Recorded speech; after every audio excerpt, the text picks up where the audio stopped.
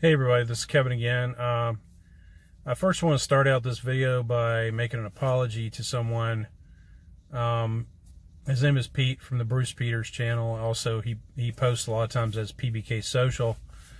And, I think I put some words into his mouth and misrepresented him in one of my previous videos.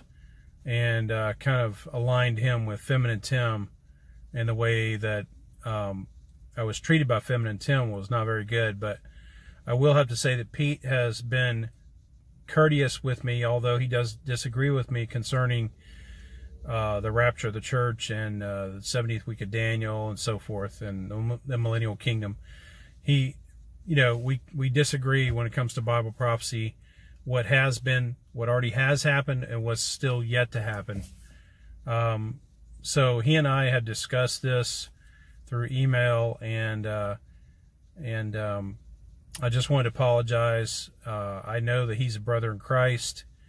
We just don't see eye to eye on Bible prophecy. And with that, I'm going to start this video after the introduction here to say that this is about the modern day Sodom and Gomorrah. That's what America has become. And I saw firsthand evidence of it, close up in personal, a week ago today, actually, because we had to go take a niece and her dogs part of the way back to where she lives in Southwest Texas. But we went as far as Houston, Texas, and so I got to see a lot of things on the way to Texas, going over Interstate 10, all the way from Central Florida to Houston, Texas. That was a long drive. And then once we got there, we left the next day and we drove all the way to New Orleans. I made a stop again at a place in Scott, Louisiana. And this was the first time for me to actually ever be in the state of Louisiana. It was the only southern state I've never traveled through or done anything in. So it was really actually mostly a pleasure driving through on Interstate 10 and Interstate 12 through Louisiana. It was beautiful scenery with rice fields off to the left and right. Also crawfish ponds, because they have a lot of crawfish, they have a lot of rice, and they make really good food. Cajun food is really good. And so got to have some of that Cajun food while I was there. But, last Sunday, we drove from Houston to New Orleans. It's about a 5-hour drive. And I wanted to see New Orleans firsthand. Didn't want to stay there very long, but I wanted to kind of just see the highlights. And we were on our way back to Florida, but stayed over the night in Slidell. But we actually went into New Orleans in the late afternoon and saw some things. And one of the things that we did see was the French Quarter, the famous French Quarter there in New Orleans, and I walked a lot of it. But what I saw there was very shocking, because what I saw there were a lot of drunk people walking around on the roads there in the French Quarter, a lot of people getting drunk, and this was not even nighttime yet. I can imagine it's much worse at night. It wasn't even nighttime, but I saw a lot of people, walking around. Not everybody was, but there were a lot of people that were just flat out drunk.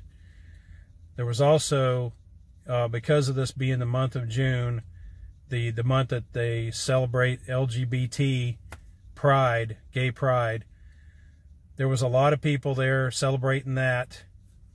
And all the businesses were all celebrating it and endorsing gay pride and LGBT, and everybody, a lot of the buildings had the rainbow flags hanging side by side with the United States flag, which is reprehensible to me, but that's what they do.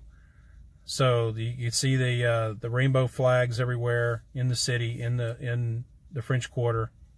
I did go to the famous Bourbon Street that is in the French Quarter and walked the entire length of it, actually. And while I was there, I did, on that way, walking through it, I did take some pictures and I took some video of the French Quarter. And I'm going to share that with you in a little bit. You're going to be able to see the pictures and the videos I did. Now, one thing that I did anticipate, which I didn't think was bad at all, was, street musicians, the bands. You typically think of that in New Orleans, right? And there was a really good band. You'll see it at the very end of the video. A very good band, and they played a lot of different songs. I only got a clip of the first song they started to play. 2 trumpets, a trombone, a tuba, two different drums. I mean, it was a 6-piece band, and these guys were very good.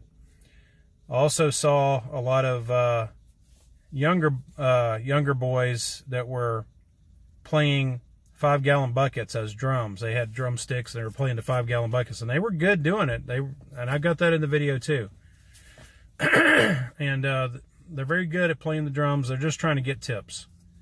That's really all it's about. And and they're not shy about coming up to you and asking for tips either, just for watching them, play for a little bit. So one of the things that I noticed also as I was walking through the French Quarter is there was a smell in there outside that to me smelled like vomit. I mean, if you've ever smelled the kind of strong smell of vomit, that's the kind of smell that I could detect. And I didn't see it anywhere on the streets, but I'm sure that so many of these drunk people have just vomited in the streets all these years that it permeates the roads there, and you can smell it. Maybe it was down in the gutters, and you could smell it from there. I don't know. Nobody else that I was, my wife and daughter, they didn't detect it at all. They smelled other things, but they didn't smell that. There was also people with cigar smoke and pipe smoke and cigarettes everywhere. I mean, there was a lot of smoking going on too. But there was also a lot of people that were drunk, obviously. But the smell that I smelled more than anything was the smell of vomit, which I was like, wow, I've never smelled that in any city that I've walked through. And I'm sure that's probably the case in other places too. But walking through the French Quarter was a big eye-opener. I knew somewhat what to expect, but I'd never seen it firsthand. But to me, walking around there, it just seemed like to me that it was a modern-day Sodom and Gomorrah. I just felt like Lot, being there, vexed, being around these people that are lost, that are, that are just, all their life is about is getting drunk and sex. And that's what I detected walking through the French Quarter, was this Sodom and Gomorrah type spirit going on. And I know it goes on elsewhere in other cities in the United States as well. But this city was permeated with it. Like I said, it wasn't throughout the other parts of Louisiana, though. It wasn't like that. And I really like the scenery, the scenery that I saw in Louisiana outside of New Orleans.